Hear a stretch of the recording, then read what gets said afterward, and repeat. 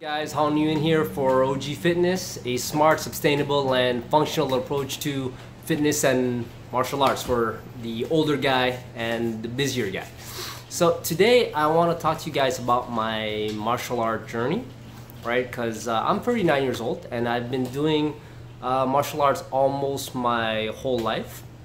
So I wanted to give you guys a little bit of insight on my background, how I started, what I'm doing now, what I've stopped doing, what art I practiced. So I started really young, well, not that young, but you know, like most kids, right? I fell on one of those Bruce Lee movies there.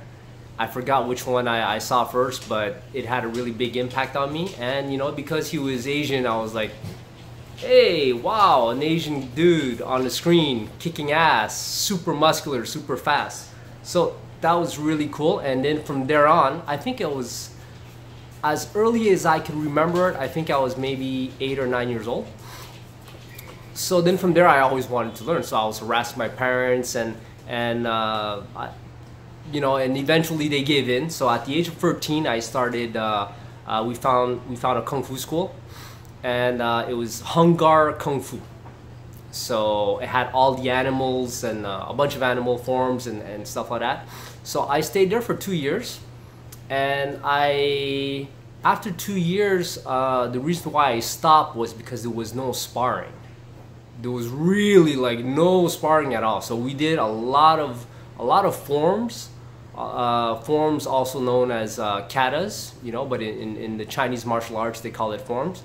A lot of forms, a lot of horse stance, a lot of different type of stances depending on your position.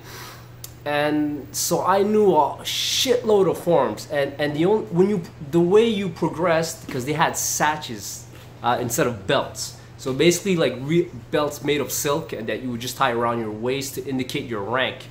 And for you to go up in rank, basically you just had to learn a whole bunch of forms. You know, let's say you had 3 sets of forms to learn for your first satch, right? And then yellow, let's say that was the color, if I remember correctly. And then you know, there's different colors up until black. But it was all about learning as much forms as possible. So I got tired of that. And then my uncle actually talked to me about Taekwondo. One of his friends were doing it, and they said, hey, they're sparring, you know? So I went and checked that out. I harassed my parents again. And by this time, I'm, what, 15? So I harassed the shit out of them. I'm like, hey, it's Taekwondo. You know? Okay, so fine. They agreed, so I switched over to Taekwondo. And so I practiced Taekwondo for about 3 years. And then after that, by that time, I was about 18. And that's where I kind of stopped. And there's many reasons for that, but mainly one of the reasons was I wanted to compete.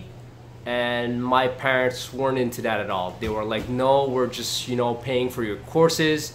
We're not even gonna pay for your belt promotions because you have to pay to get promoted, you know, for the exam and for this and for that.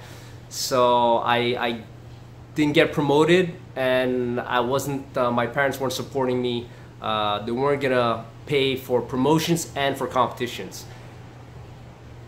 You know, so since I didn't see any future in it, I was like, okay, well, whatever, you know. And at that age, you know, I started going out a lot, started meeting girls, so on, and I had a lot more freedom. I was in college, so I essentially stopped.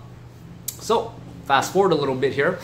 In my 20s till 30s, I did not do anything because those were the lost years, so to speak, for my martial art journey. And I've always had it in the back of my mind that I would go back to martial arts, right? Because I did a lot of sports as a kid, but I started in Kung Fu and in Taekwondo. And oh wait, I forgot about something. After I stopped Taekwondo, like I started doing some self-defense too with this other teacher that I met at that time. And he was just starting his own thing, and he was giving private lessons and stuff like that. And my friend introduced me to him, so I did a lot of self-defense stuff with that dude. And so then after that I stopped, and in my 20s until 30s I basically just, it's for another video, but essentially I just partied. Work and party, and that's all I did, and I didn't care, you know. So anyways, and then at 30, I discovered that's when I started Brazilian Jiu-Jitsu. So I fell in love with it right away. I was like, wow, this shit really, really works, right? So I stuck with it, and I did it for about 6 years in total. First 3 years was at the first club I had. Then I had a falling out, but I'm still friends with my first coach, and we're actually very tight. But at that time, you know, I got into a little argument with him, whatever. And then I changed clubs, and I was blue belt at the time when I changed. So when I changed club, and later on, my first coach told me that he was about to give me my purple. But I left, so I ended up at this another club, another jiu-jitsu club. So I stayed there for about 3 years, and then from there, well, you know, when you switch clubs, you know, this club, we had an instructor. The instructor was very picky to who he gave his, you know, his purple belts to. I think one of the criterias was, well, you know, loyalty. He really had to trust you, and so forth. And also, I didn't feel like competing once I got there. So I just trained. I kept on learning and stuff like that. And then at one point, well, I ran out of money. And so I stopped, I lost my job, so I ran out of money. I actually made a video about that, why I switched from Brazilian Jiu-Jitsu to Judo. But that's basically what happened. I stopped BJJ and I started Judo. So then now it's been, I'm still doing Judo right now. And while I was doing the 3 years, the last 3 years of Brazilian Jiu-Jitsu, I touched a lot on boxing, wrestling, right? And also Muay Thai. So during those 3 years, I was doing on and off, a little bit all over the place.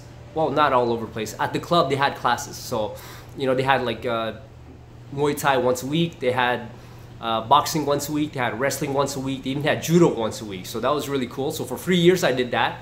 And of course, BJJ at that club. And then from there, when I basically ran out of money, I switched over to, I was recruited by one of my teammates who was doing also Brazilian Jiu-Jitsu, but who had his own club on the side teaching Judo. So I went there and I did Judo, and then I never went back to BJJ. But so that's it, guys. So in total, I think that as a grappler, let's say in BJJ, gi, no gi, I, for sure, in my opinion, in my humble opinion, I think I'm probably a purple, or maybe close to brown, right? But officially, I only have my blue belt. In Kung Fu, I did it for 2 years. Taekwondo, so, okay, let's just go back a second.